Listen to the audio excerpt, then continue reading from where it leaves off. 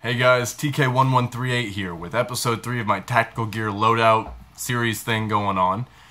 In the previous episodes I've mentioned that I'm going to be getting to some of the more key integral components of what my loadout is and what I'd recommend for a lot of other people.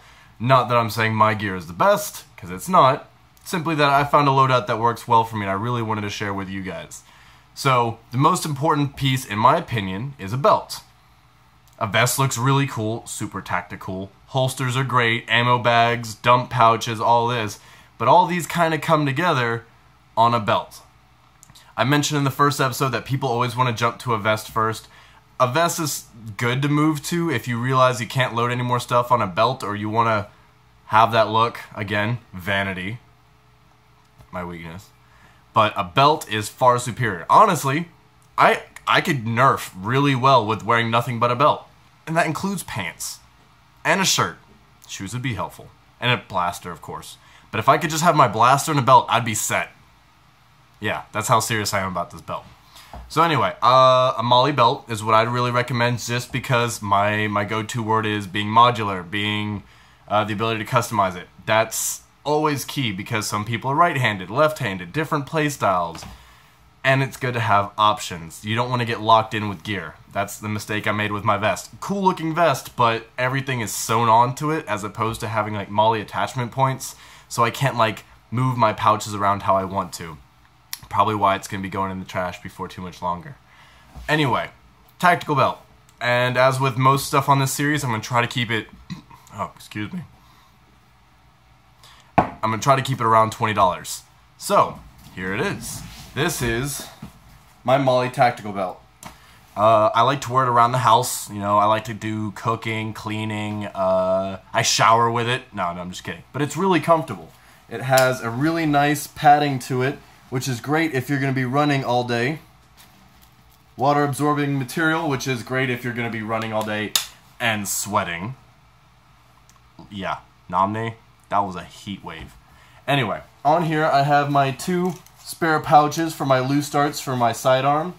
I have my 3-mag kangaroo pouch loaded with my Worker 22s. Only required a little bit of modification. I'll go over that in another episode.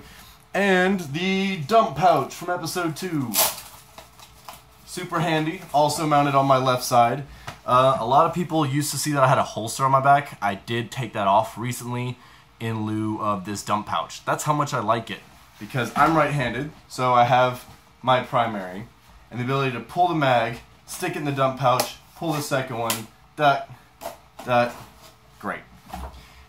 Anyway, a belt is super important. I've been able to put Apex weapon solution stuff on here with these additional straps, while super stylish, are also great for making sure this thing doesn't bounce around too much on you when you're running. And again, I think I said the word running like 3 times every episode. I just felt like running. Handy to have. So, the nice thing is this one goes great with my vest, my vanity vest. But using this allows me to put the magazine holders here. I could run mag holders all the way around, dump pouches, holsters, canteens, iPod things. I like to listen to music while I nerf, so it's kind of handy to have. But all in all, one of the key components to anything. If you're one of the 2 hammer shot cowboy slinging guys, put 2 hammer shot holsters. If you're a flywheel guy, load this thing up with kangaroo pouches so you have enough ammo to survive longer than 5 minutes. I know I'm not a flywheel hater. In fact, I just bought a Rapid Strike recently that I'm going to start working on. I mean, Springer Master Race for life, of course. But a guy's got to have some options, man. So, yeah. Anyway, sitting at 4 minutes, 17 seconds. Try to keep these things under 5. I will link this below where to get this. Again, as with most of my gear, Amazon Prime. If anybody has any questions about gear or wants to recommend a piece, I would love to see it. I've already got my first one. I will get with you personally because this thing's already in the trash. It was horrible. Anyway, post in the comments anything you want to see reviewed. I'll be happy to get it and test it out.